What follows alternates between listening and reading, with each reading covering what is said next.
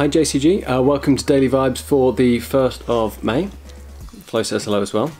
She's a bit tired after a good walk on the beach. That is a good yawn. Thanks, I'm sure everyone liked that. Right, so your film for today, for younger students on Netflix, and I would love it if you watch this with your parents, is Labyrinth. And I'm sure when you watch it with your parents, they're going to come up with loads of other films they enjoyed when they were younger, eating your foot, that they loved and they want to share with you. So for older students, there's a film called Source Code that's on BBC iPlayer. It's by Duncan Jones, weirdly, who is David Bowie, who's in Labyrinth's son.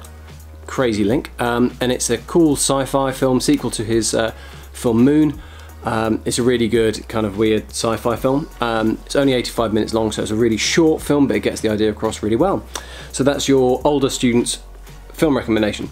In terms of songs for today, thanks, it's lovely. Another band that I love are Audioslave, and I couldn't pick the song because there was one that's kind of more upbeat and one that is just a really heavy kind of belter, so I'm recommending them both. So the kind of upbeat song is Be Yourself, and the more heavy song is called Wide Awake. You're distracting me, just so you know that. Okay, and exercise-wise, we've got a few days off in the future, and a couple of my students have been working on things to improve themselves over the time we've been away from school. Like I've been focusing on rowing, so I've got a rowing machine. Honor, one of my students, has learned to play the guitar. My student Dylan, I included one of his videos, has learned to throw cards. So just try, oh, and Lily and Amelia, who run JCG TV now, brilliantly, have learned how to run a YouTube channel. So big thanks to them as well.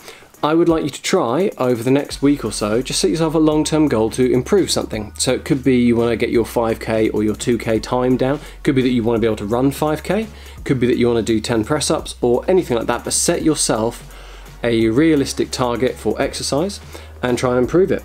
Okay, you have a great day, have a good long weekend, and I will see you on Tuesday for more Daily Vibes. It's me. Okay, bye. Good work, Flo.